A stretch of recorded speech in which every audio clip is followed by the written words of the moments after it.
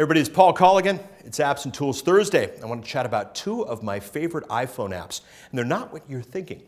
Two of my favorite iPhone apps are the Mail app that comes with iPhone and the Calendar app that comes with iPhone. And I guess if you think about it, the third thing would be the Contacts app that comes with iPhone. Now, Paul, what's so exciting about these? Well, my Mail, my calendaring, and my contacts are now in the cloud. On the iPhone, when you set up these things, you can set up, a standard account, you can sync it with computer if you'd like, or you can sync Mail, Contacts, and Calendar with a third-party system. Google is the one that I happen to use, but it works with Yahoo, and it works with other systems as well. What does this mean? Why does this matter? Why is this powerful? Well, here's the situation. I'm lucky, I've had an iPhone since day one. I know for many of you, big surprise, but every email I get is synced to the cloud. Every time I get somebody's contact information, I put it in my contacts on my iPhone, it's synced to the cloud. If I put it on my computer, it's synced to the cloud, it comes back to my iPhone. I could lose my laptop, I could lose my phone, I could lose everything right now, and not a single bit of information will be lost because it's synced up with the cloud.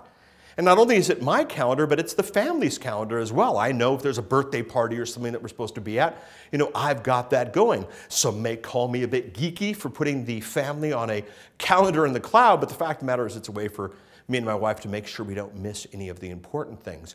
But these three tools, when synced with an external location that doesn't just sync with my phone, but syncs with my computer, multiple computers, and then I can go again to google.com proper to grab all this stuff, my information, my data is in what David Allen calls the trusted system.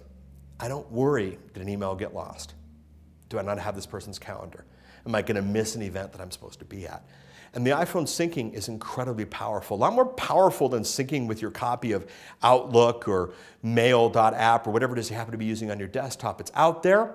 Multiple redundancies. iPhone does it cleaner, nicer, quicker, faster than anybody I've ever seen before. And if you're not optimizing those three tools, you're losing one of the biggest benefits of having the iPhone. So we'll hit apps later. There'll be plenty of episodes about all the cool apps and the cool things, but make sure you leverage what you've got right now. This is Paul Colligan. This has been Apps and Tools Thursday.